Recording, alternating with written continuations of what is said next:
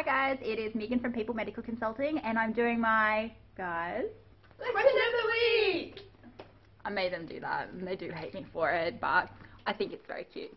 Anyway, our question of the week this week is about having your intern year and what the possibility is of having a job after that, if you're coming directly to Australia after doing your intern year. So my greatest advice is to go out and get as much experience as you can before coming into Australia. It is incredibly challenging and competitive to get a job in Australia in the hospital system, especially if you don't have any experience. So getting into a general practice role is nigh on impossible. To be able to get into general practice, you must have GP experience.